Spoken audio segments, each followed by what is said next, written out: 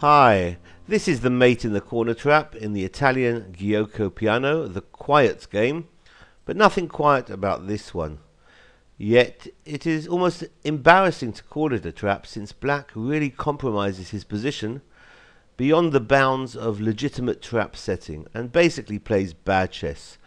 So this is more a demonstration of moves from a miniature game wrapped up in a cute mating theme. So we have here the Italian. After knight f3, knight c6, bishop c4, bishop c5, white can castle, and black d6. So in order to prevent the annoying pin bishop g4, white can try h3.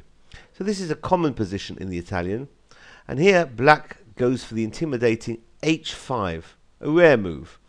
Sometimes these type of early flank pawn assaults can make the opponent a tad uneasy and prompt him to err.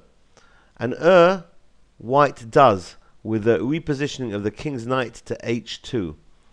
Black should be consistent with the gist of his last move and continue with g5 with advantage, since the text move played, knight f6, just goes to restore a balanced position.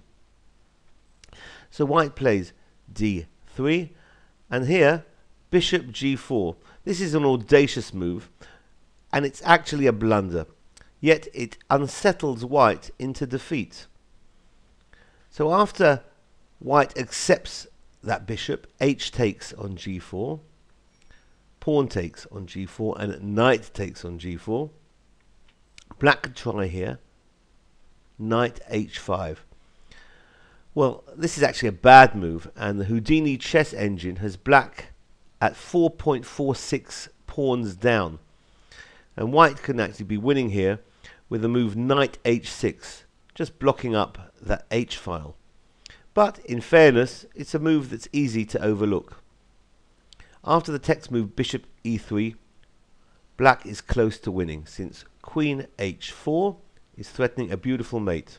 White here is losing in all variations, and after bishop takes c5, black can finish off the game. Can you see how black inflicts mate? Well, the move queen h1, a beautiful mating theme, since after king takes h1, knight g3, double check and mate. So this has been the mate in the corner trap of the Italian. Hope you found it useful. Bye bye.